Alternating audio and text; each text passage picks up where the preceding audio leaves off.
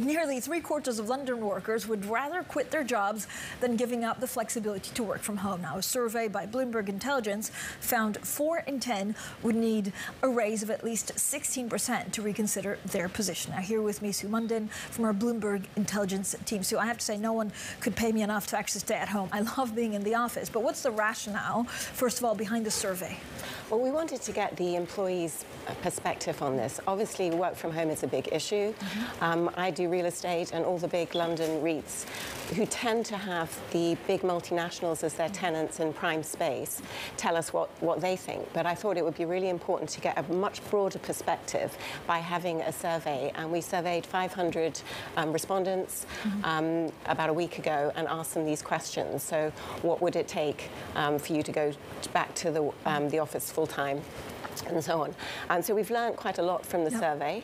We can go through some of the results if you like. Yeah, I mean, the results are pretty amazing, actually. And it kind of points to the fact that people, want 16%, which is not insignificant in terms of rate rise. But does it mean that work from home is here to stay? I think it really is. 95% of the respondents said that their offices already give them work from home. 70% of the respondents said that they think it's here to stay, that they actually believe that it's a permanent fixture. So yes, I do believe it is.